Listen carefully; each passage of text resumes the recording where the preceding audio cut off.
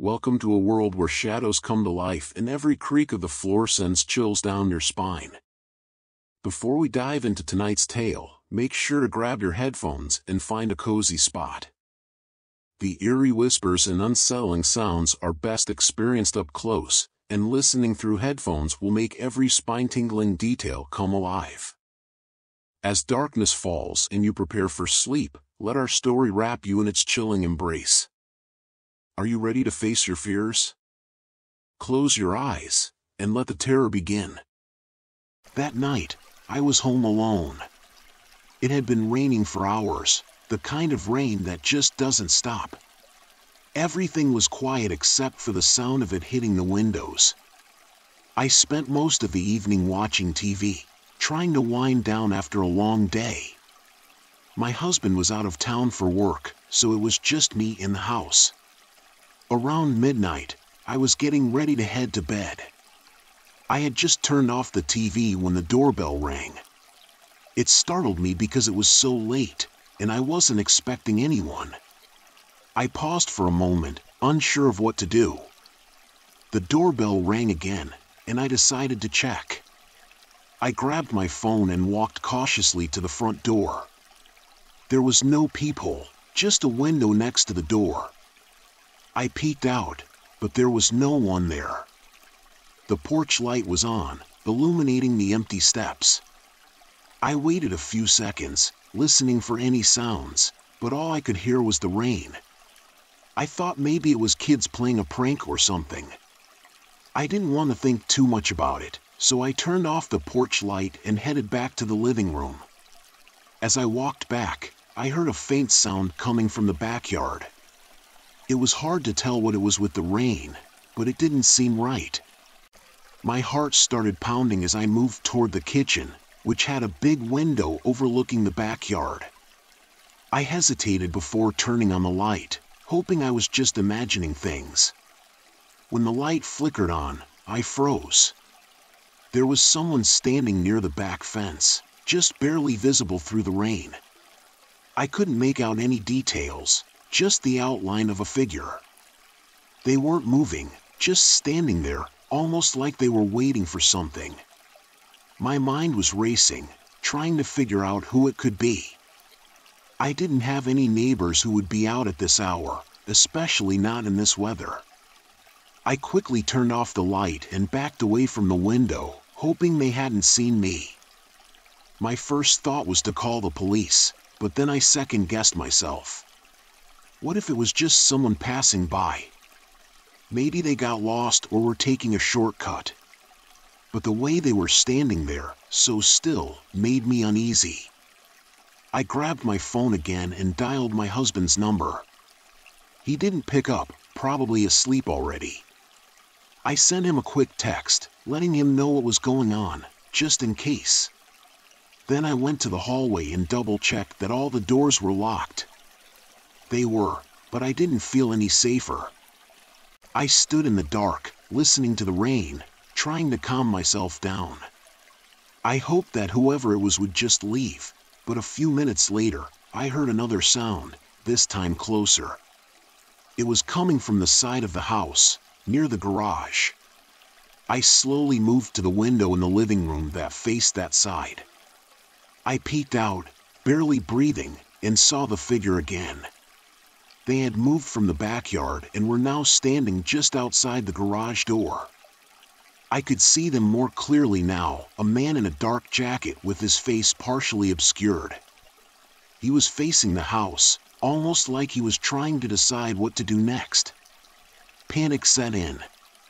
I knew I couldn't stay in the house with him right outside.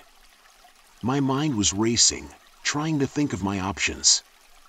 I didn't have a weapon, nothing I could use to defend myself. The nearest police station was miles away, and with the rain, I wasn't sure how quickly they could get here. I considered running out the front door and making a break for it, but what if he saw me? What if there was more than one person? I felt trapped, my heart pounding in my chest so loudly that it drowned out the sound of the rain. I needed to get out, but I had to be smart about it. I decided to go upstairs, hoping I could get a better view of what he was doing from one of the bedroom windows. As quietly as I could, I made my way up the stairs, every creak of the floorboards making me wince. When I got to the bedroom, I crouched low and peeked out the window. The man was still there, but now he was moving slowly, walking along the side of the house, heading toward the backyard again. He was close enough now that I could see his face a bit more. He wasn't someone I recognized, but there was something unsettling about the way he moved, like he was in no rush, like he knew I was watching and wanted to scare me.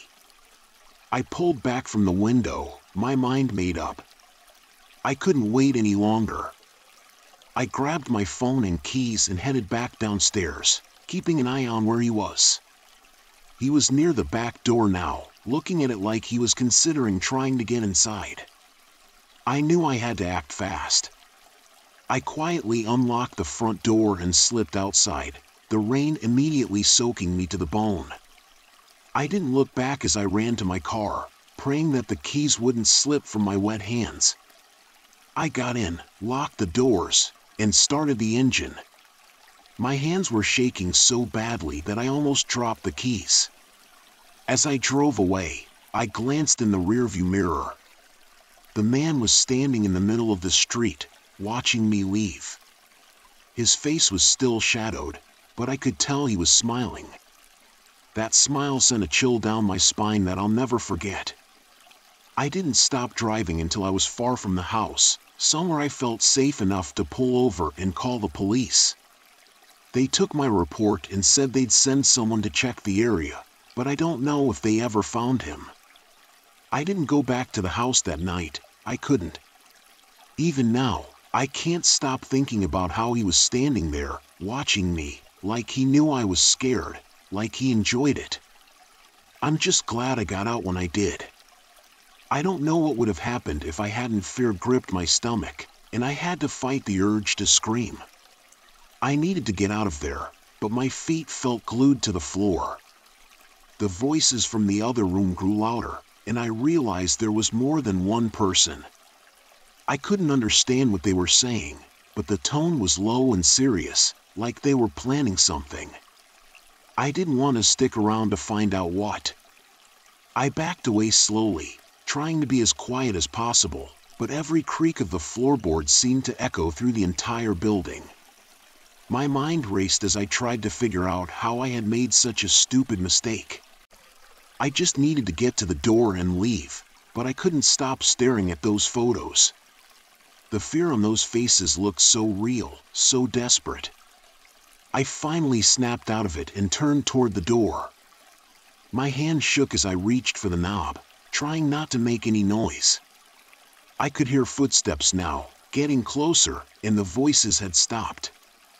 Whoever was in the other room was coming, and I knew I didn't have much time. Just as I was about to pull the door open, the hallway light flickered on. I froze, my hand still on the doorknob. A tall figure stepped into view, blocking my exit. His eyes locked onto mine, and I saw a mix of surprise and something darker. He didn't say anything, just stared at me with a look that made my blood run cold. I was trapped, and I knew it. My mind raced, trying to come up with an excuse, some way to explain why I was in his apartment, but I couldn't find the words. The silence was deafening, and I could feel the weight of the situation pressing down on me. Then, without warning, he lunged at me. I barely had time to react, throwing myself to the side as he reached for me. I stumbled, crashing into a side table and knocking over a lamp. The noise was loud, too loud, and I knew the others in the apartment would hear it. I scrambled to my feet, adrenaline pumping through my veins. I didn't look back, didn't stop to see if he was coming after me, I just ran. I threw open the door and sprinted down the hallway, my breath coming in ragged gasps. I could hear footsteps behind me, fast and heavy, but I didn't dare turn around. I burst through the stairwell door and practically flew down the steps, my heart pounding so hard I thought it might burst. I could still hear him behind me, but I didn't slow down. I didn't stop until I was out of the building, out into the rain-soaked streets. The cold air hit me like a slap in the face, but I kept running, not sure where I was going, just knowing I needed to get away. It wasn't until I was several blocks away that I finally dared to stop. I ducked into a dark alley, pressing myself against the wall as I tried to catch my breath. I waited there, listening for any sign of pursuit, but the only sound was the rain and my own ragged breathing. My mind was still reeling, trying to process what had just happened. I didn't know who those people were or what they were planning, but I knew I had narrowly escaped something terrible.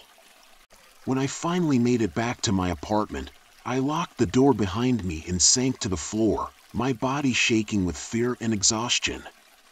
I didn't sleep that night, too afraid that if I closed my eyes, I'd wake up back in that wrong apartment, with those photos, those voices, and that man with the dark eyes. It's been weeks now, and I still can't shake the memory of that night. Every time I come home, I double-check the door, making sure it's the right one. I haven't told anyone what happened. I don't even know how to explain it. The rain was coming down hard, the kind that makes you want to stay inside, but I was out of food and the store was open for a few more hours. I figured it would be quick, get in, get out. The store was nearly empty, just a few people wandering around with their carts. The fluorescent lights flickered a bit as I grabbed a cart and started down the produce aisle. It was quiet, just the hum of the coolers and the sound of the rain against the windows. I was picking out some apples when I noticed him, a man, maybe in his 40s, standing at the end of the aisle. He wasn't looking at the produce or anything, just standing there, staring right at me. It felt off, but I tried to ignore it. I thought maybe he was just lost in thought.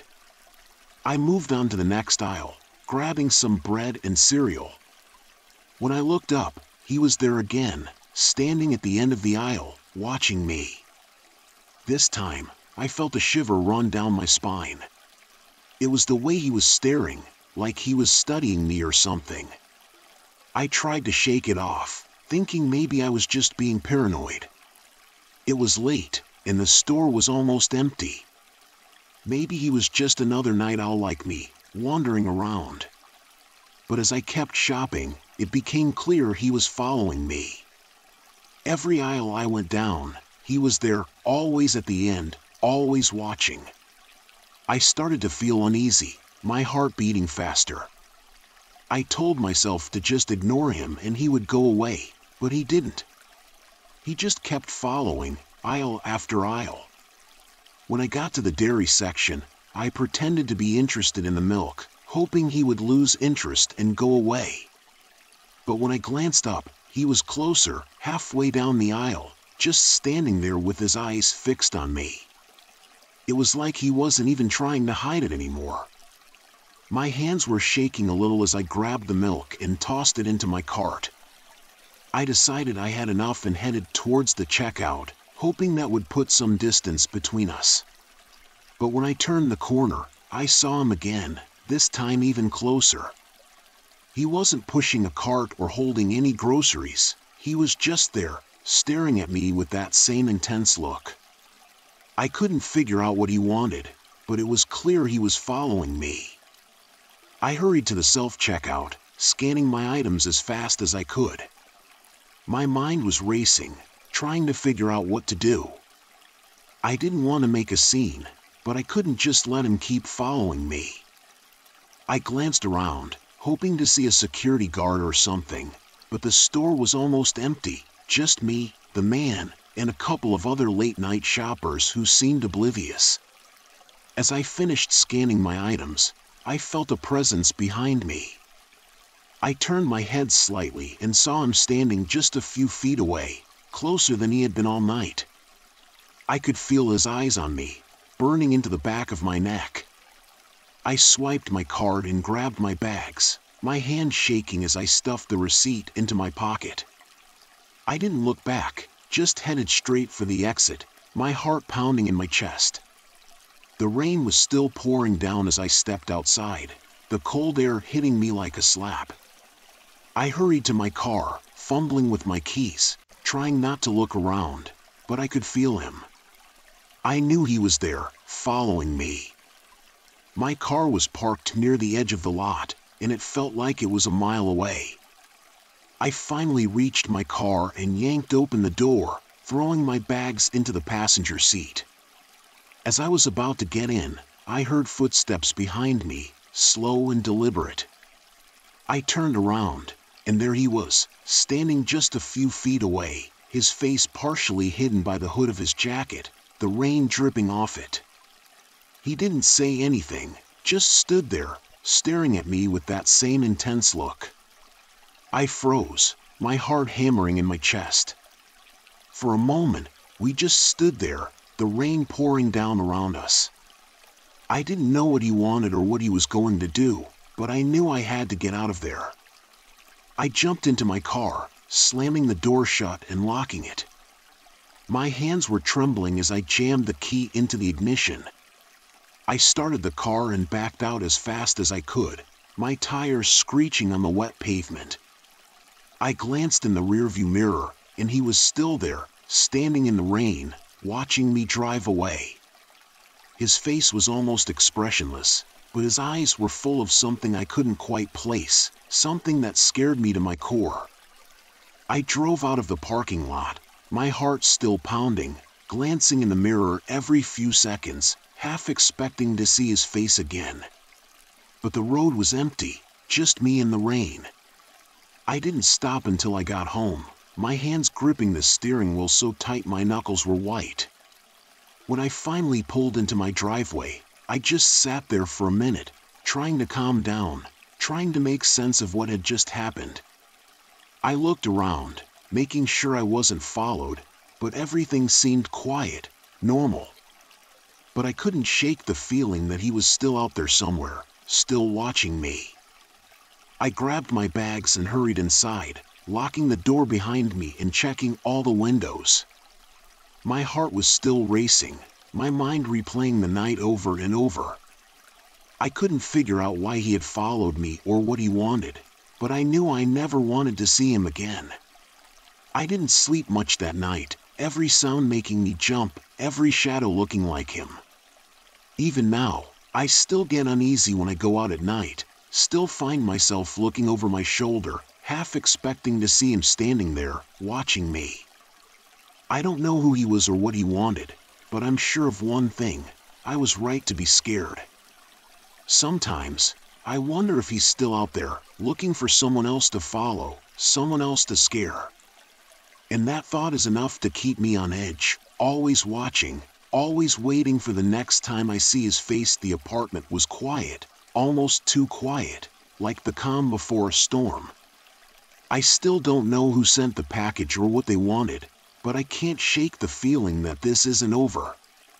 It was one of those nights when the rain wouldn't let up, pouring down hard against the roof and windows, making the whole house feel damp. I couldn't sleep, so I lay there in bed, staring at the ceiling and listening to the storm. The clock on my nightstand showed it was just past 3 a.m. I was half awake, not really thinking about anything, when I heard it, a loud, frantic knocking at the front door. My heart jumped into my throat. I wasn't expecting anyone, and who in their right mind would be out in this weather at this hour? I sat up, trying to convince myself it was just the wind or maybe a branch hitting the door. But then it came again, louder and more desperate this time. I hesitated, but curiosity got the better of me. I slipped out of bed and grabbed my phone just in case. I didn't turn on any lights, not wanting to let whoever was out there know I was awake. I crept down the hallway, my bare feet silent on the cold hardwood floor. When I got to the door, I hesitated again, my hand hovering over the doorknob. Instead of opening it, I leaned in to look through the peephole. The rain was coming down in sheets, making it hard to see anything clearly, but there was no one there. The porch was empty. My heart was still pounding, and I could feel the tension in my chest, but I tried to tell myself it was nothing. Maybe the sound had come from somewhere else, like a neighbor's house, and I had just imagined it was at my door. But just as I was about to turn away, the knocking started again, this time at the back door. The sound echoed through the house, sharp and insistent. My breath caught in my throat, and I felt a chill run down my spine. There was no way someone could have moved that fast from the front to the back without me hearing their footsteps, right? I didn't want to check, but I knew I had to. I slowly made my way through the kitchen toward the back door. I kept to the shadows, moving as quietly as I could. The rain was still pounding against the windows, making it hard to hear anything else. My hand was shaking as I reached for the doorknob, but before I looked out the window and the door, I froze. Something didn't feel right. The knocking had stopped, but I could feel something, like someone was there, just on the other side of the door, waiting. I stood there, trying to gather the courage to look out, but I couldn't bring myself to do it. Suddenly, the knocking started again, even louder this time, like someone was pounding on the door with both fists. I jumped back, my heart racing. I felt trapped, like the walls were closing in on me. My first thought was to call the police, but what would I tell them? That someone was knocking on my doors in the middle of the night and then disappearing? I backed away from the door, not wanting to be anywhere near it. My mind was racing, trying to figure out what to do. Should I open the door? Should I stay quiet and hope they go away? I didn't know. I just knew I didn't want to be standing there in the dark with that knocking echoing in my ears. I decided to head back to the living room, where I could keep an eye on both doors from a distance. I grabbed the nearest thing I could find, a heavy lamp, and held it tight in my hand, ready to use it if I had to. I stood there waiting, listening, every muscle in my body tense.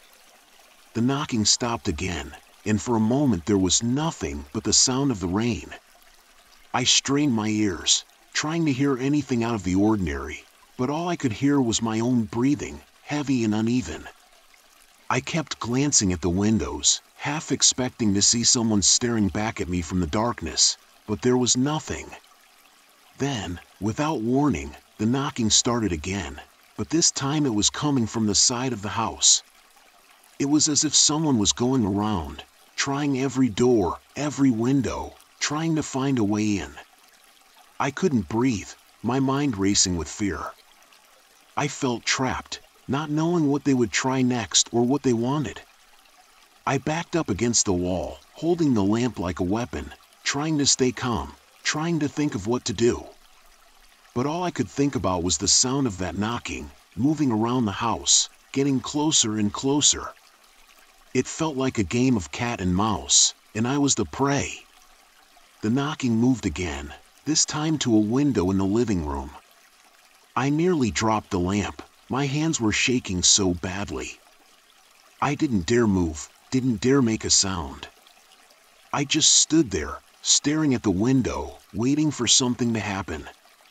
But after a few minutes, the knocking stopped completely. The silence was almost worse. My ears were ringing from the tension, and I could barely hear over the pounding of my own heart. I stood there for what felt like hours, waiting for the next knock, but it never came. Finally, I mustered up the courage to move. I crept toward the window, keeping low, and peeked out from the corner. The rain was still coming down hard, making it difficult to see, but there was no one there. The yard was empty, the street beyond it deserted. I wanted to believe it was over, that whoever it was had finally left, but I couldn't shake the feeling that they were still out there, watching. I stayed up the rest of the night, too scared to sleep, too scared to let my guard down. Every little noise made me jump, and I kept expecting the knocking to start again, but it didn't. The rain eventually let up, and the sky started to lighten, but I still couldn't relax.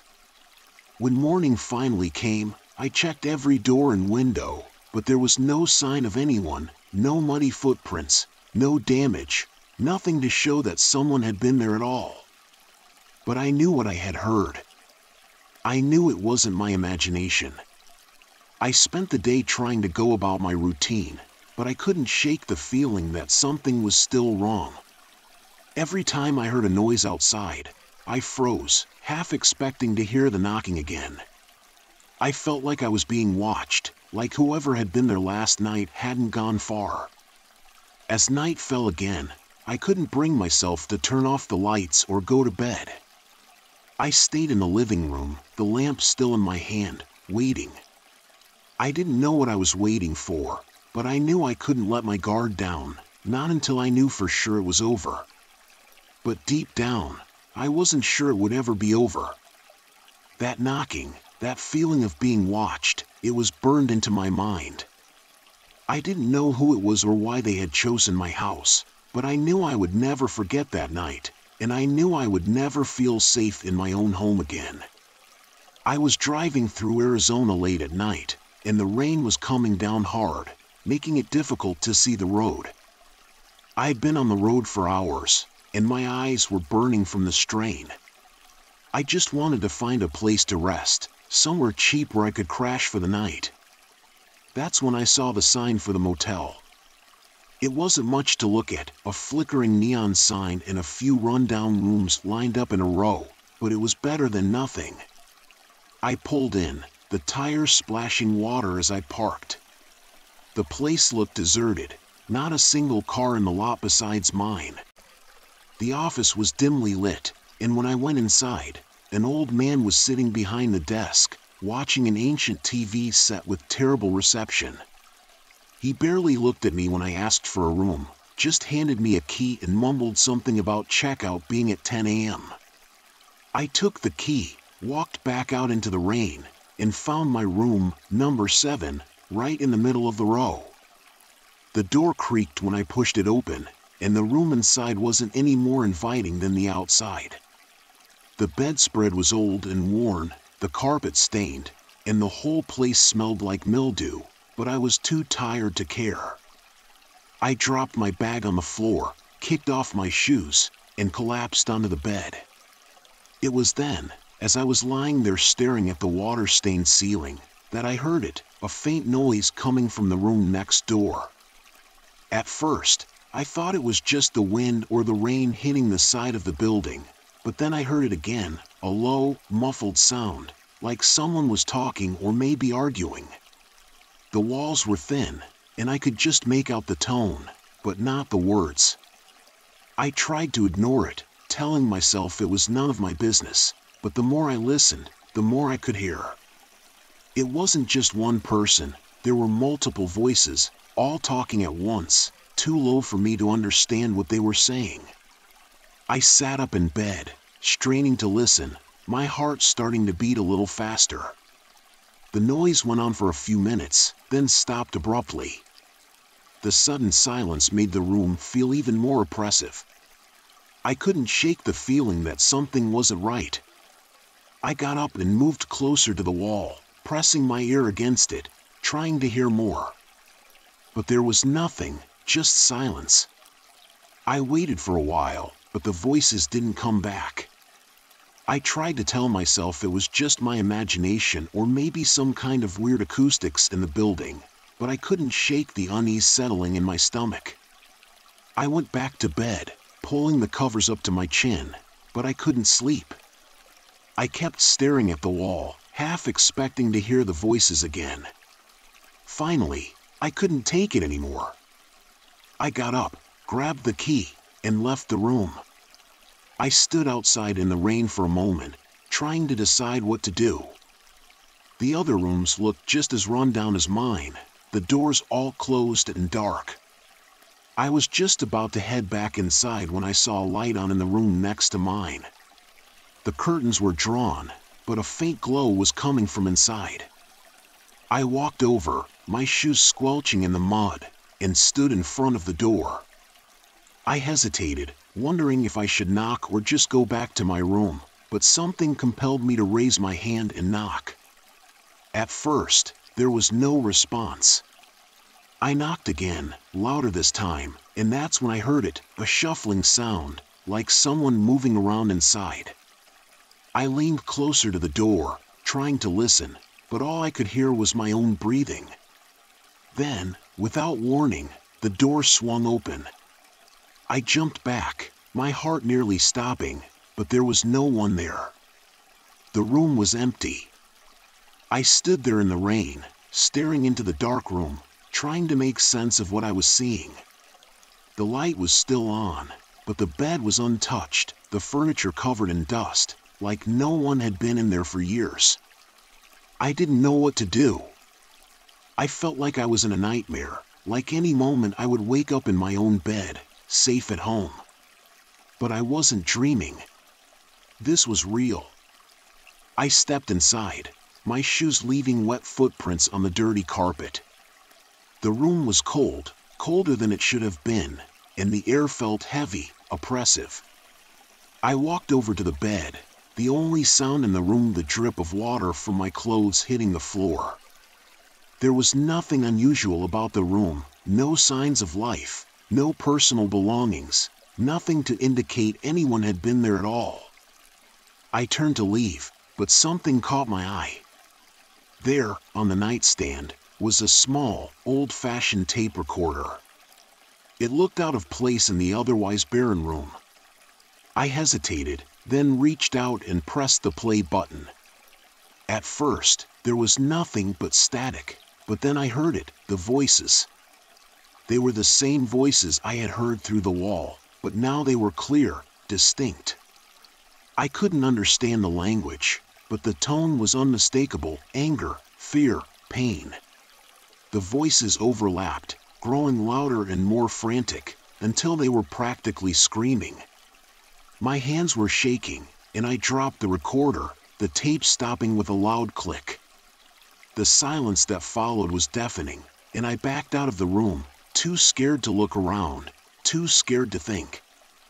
I ran back to my room, locking the door behind me, my heart pounding in my chest.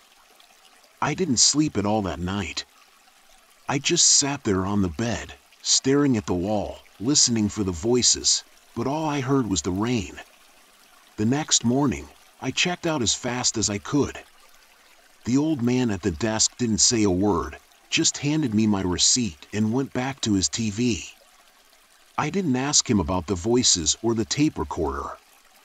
I just wanted to get as far away from that place as possible.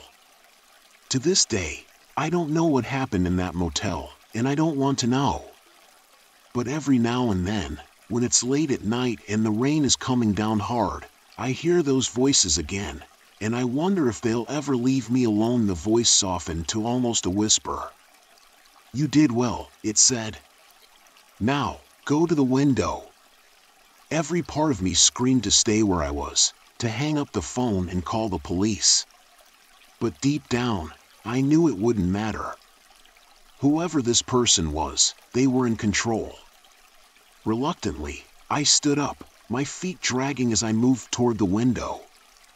The blinds were still drawn, the room bathed in the sickly yellow light from the street lamps outside. I hesitated for a moment before cracking the blinds open. There was nothing there, just a rain-soaked street, empty and silent. No movement, no sign of anyone watching me. A small flicker of relief washed over me, making me think that maybe this was all some sick joke and it was over. But then the voice came through the phone one last time, sending a cold chill down my spine. "Don't worry," it said, almost kindly. "Now, we'll be watching." The line went dead, leaving me staring out at the empty street, the phone still pressed to my ear. It felt like waking up from a nightmare, but the fear was still there, heavy and suffocating. I dropped the phone and backed away from the window, my mind spinning. I didn't know who they were or what they wanted, but I knew they weren't done with me. And I knew without a doubt that I would never feel safe in my own home again. I was at an old, run-down bus stop in the middle of nowhere, waiting for the last bus. The shelter was barely holding together, and the wind kept blowing the rain right at me. I was soaked, cold, and just wanted to get home. The street lights flickered above me, casting a dim, eerie light on the empty road. Everything around me felt off, like I shouldn't be there. I kept looking down the road, hoping to see the bus headlights cutting through the rain, but there was nothing, just the steady sound of water hitting the pavement and the occasional rustle of leaves in the wind. I checked my watch again, growing more anxious. It was getting late, and I hadn't seen another soul for at least half an hour. Then, out of the darkness, I saw a pair of headlights in the distance. They were moving slowly, too slowly, like the driver was looking for something or someone. The car passed by the bus stop, barely making any noise, and continued down the road. I thought nothing of it at first, just another car driving by. But then, after a few minutes, the headlights appeared again, coming back from the other direction. The car passed by me again, even slower this time. I couldn't see much through the rain and dim light, but I could feel eyes on me as it went by. My heart started beating faster. The car disappeared around the corner, and I was left standing there, the rain pounding on the roof of the shelter, the air feeling heavier by the second. I tried to shake it off, telling myself it was nothing, just someone lost or maybe waiting for someone. But a few minutes later, the car came back, creeping along the road like a predator. This time, it stopped right in front of the bus stop. The engine idled quietly, the headlights casting long shadows on the wet pavement. The driver's side window rolled down slowly, and I saw a man sitting inside. His face was half hidden in the darkness, but I could see enough to know he wasn't smiling. He looked at me for a moment, not saying anything. The silence hung in the air, thick and uncomfortable. I tried not to look directly at him, but it was hard to ignore. Finally, he spoke, his voice low and calm, almost too calm. "Need a ride?" he asked. I shook my head, mumbling something about waiting for the bus. I tried to keep my voice steady, but it came out shaky.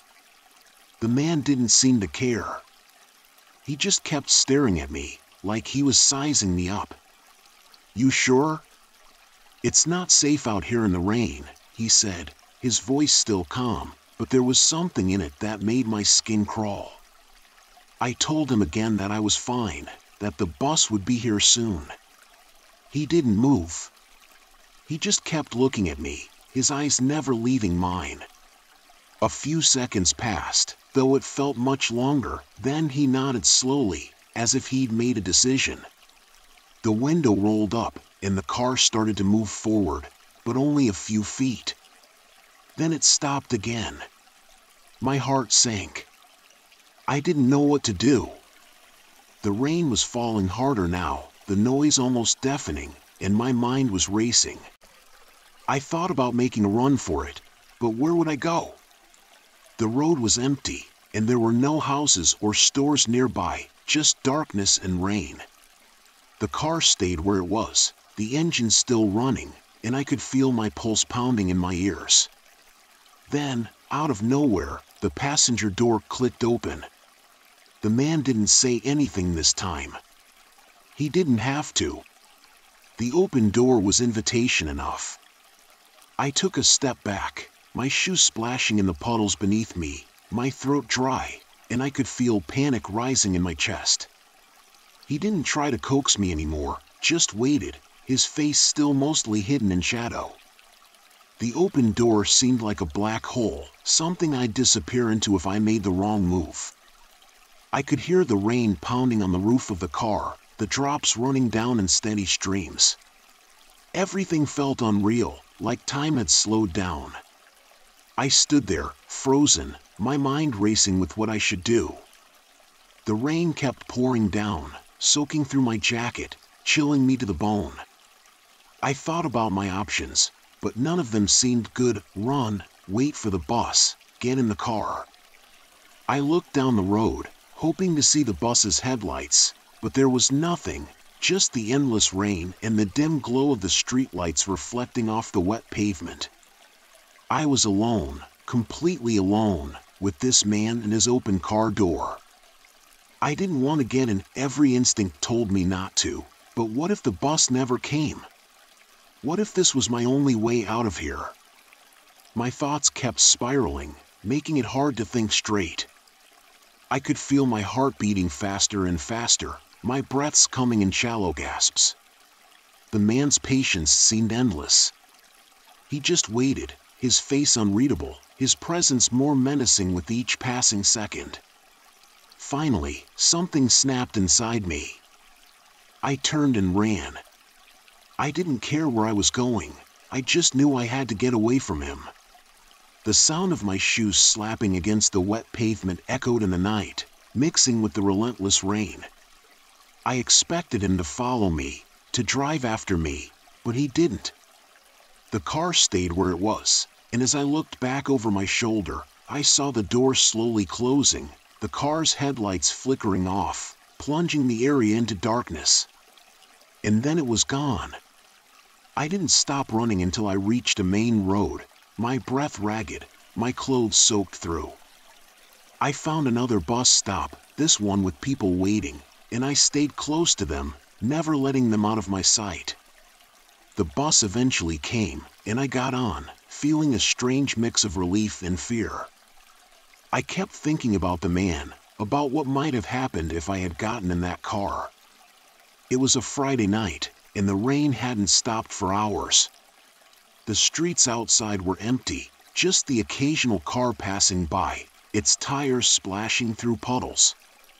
I was sitting at my desk, staring at my computer screen, trying to finish up the last of my work. Everyone else had left hours ago, but I needed to meet a deadline. The office was quiet except for the hum of the air conditioning and the constant tapping of rain against the windows. I glanced at the clock. It was already past midnight. The rain was coming down harder now, the sound of it hitting the glass louder, almost drowning out everything else. I rubbed my eyes and stood up, stretching my legs. The office felt too big, too empty. All the lights were off except for the ones near my desk. I could see the reflection of the empty cubicles in the glass walls that surrounded the floor. As I walked over to the break room to get a cup of coffee, something caught my eye, a shadow near the glass doors at the entrance. I stopped, squinting to see through the dim light and rain. At first, I thought it was just the security guard making his rounds. They usually check the building at night, making sure everything was locked up. But as I got closer, I realized it wasn't him. The figure was tall, standing perfectly still just outside the doors. I could barely make out any details through the rain-smeared glass, but I could tell they were facing the building, looking directly at me. My heart skipped a beat. I wasn't sure why, but something about it didn't feel right. I froze, trying to rationalize it. Maybe it was just someone seeking shelter from the rain, or maybe they were lost and needed directions. But deep down, I knew that wasn't the case. I moved closer to the door, my footsteps quiet on the carpet. The figure didn't move, just kept standing there, watching.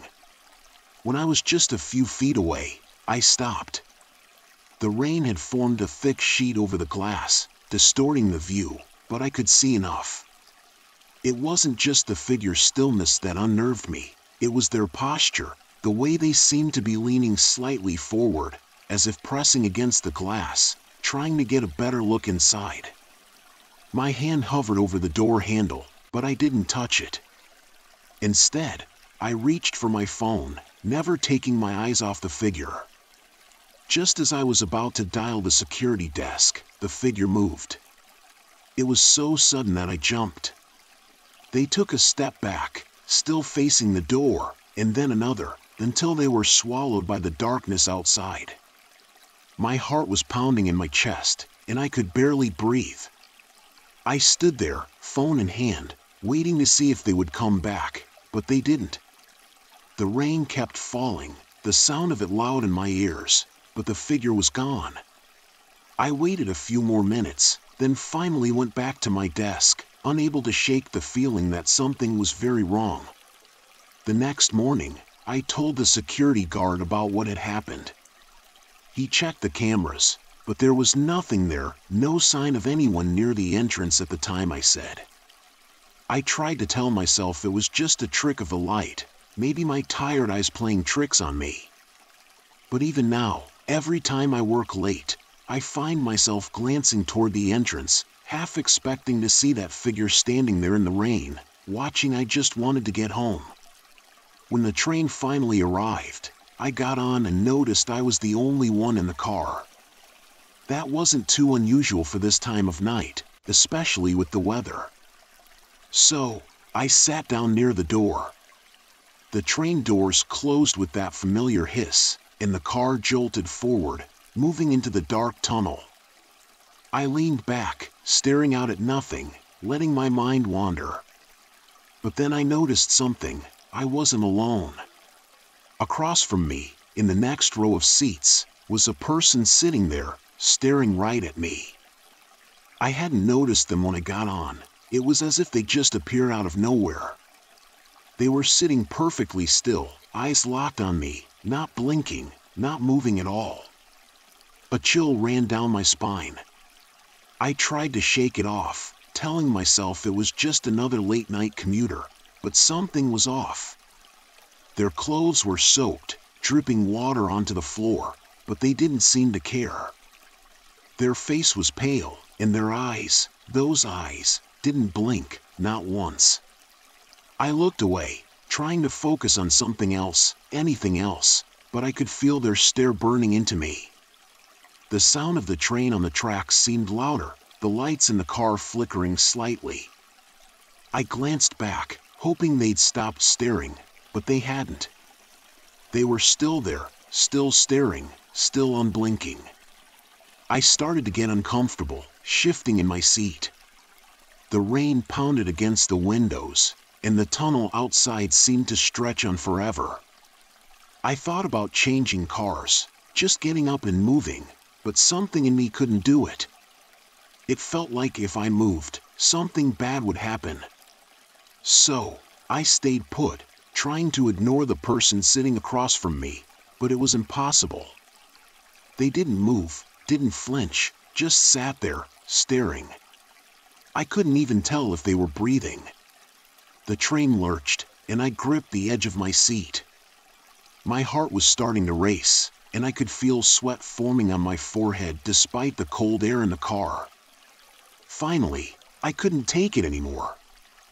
I forced myself to look directly at them, hoping maybe they'd look away, break the tension, but they didn't.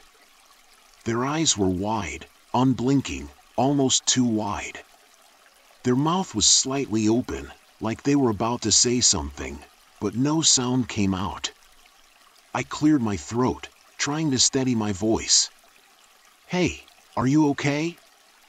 I asked, but they didn't respond. They just kept staring. The silence in the car was suffocating. I could hear my own breathing, fast and shallow, and the sound of the rain outside felt distant, like it wasn't even real. The train slowed down as we approached the next station. I thought about getting off, but it wasn't my stop, and I didn't want to be stranded in some random part of the city at this hour. The doors opened with a whoosh, and for a moment, I hoped someone else would get on, but no one did. The station was empty, just a faint echo of the rain outside. The doors closed, and the train started moving again. I was trapped in the car with them, and the feeling of dread was growing. I tried not to look, but my eyes kept drifting back to that pale face, those white eyes. They hadn't moved at all, not an inch. It was like they were a statue, but I knew they weren't. I could feel their presence, cold and unnerving. Another station passed, and still, no one got on. The train felt like it was getting colder, and my hands were starting to shake. I couldn't stay in that car any longer. I had to move, had to get away from that stare. I stood up slowly, trying not to look at them, and started walking toward the next car. As I passed them, I felt their eyes follow me, even though their head didn't move. It was like they were watching me without turning their head, and it made my skin crawl. I hurried to the door at the end of the car, but when I reached it, the door wouldn't budge. It was locked. I tugged on it harder, but it wouldn't open. Panic started to rise in my chest. I turned around, and they were still sitting there, still staring. But now there was something different. Their mouth was open wider, like they were grinning, but it wasn't a normal grin. It was twisted, unnatural, like they were enjoying my fear. I backed away, feeling trapped. The train rattled through the tunnel, the lights flickering again. I pressed myself against the door, praying for the next station to come. My eyes were locked on them now, unable to look away, and that grin seemed to grow wider, more distorted. Finally, the train started to slow down again. The next station was coming up, and I felt a surge of relief. The doors would open, and I could get out of this nightmare. I didn't care where I ended up, I just needed to get off this train. The train came to a stop, and the doors opened. I didn't wait, I bolted out of the car, not looking back, my heart pounding in my chest. The station was empty, deserted, but I didn't care. I just needed to get away. I ran up the stairs, out into the rain, letting the cold water wash over me. It felt real, grounding, like I had escaped something terrible. I didn't stop running until I was out on the street, away from the subway, away from that stare. I don't know what that person was or if they were even real, but I still see their face sometimes, in my dreams, in dark corners, in the reflections of windows. That twisted grin, those unblinking eyes, they're always watching, and I can't shake the feeling that one day, I'll see them again,